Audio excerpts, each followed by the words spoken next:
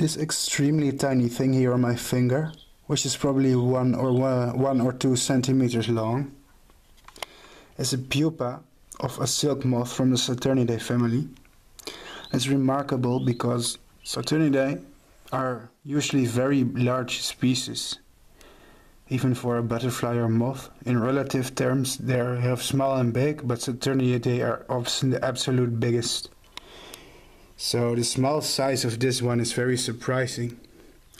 It's probably the smallest Saturniidae pupa I've seen, and it's going to hatch into Dreiocampa rubicunda, the rosy maple moth.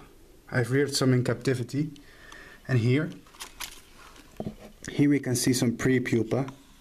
They're pupating on paper because paper is nice and comfortable for them. Here we see an empty skin.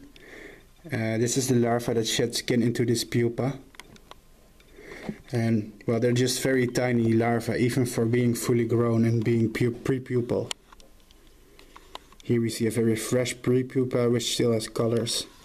Let me just put my finger here near them, and you'll see how small they are. It's very small for this family.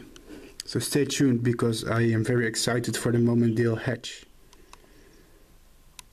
I'm going to breed many more of these, so expect many videos of rosy maple moths in the future.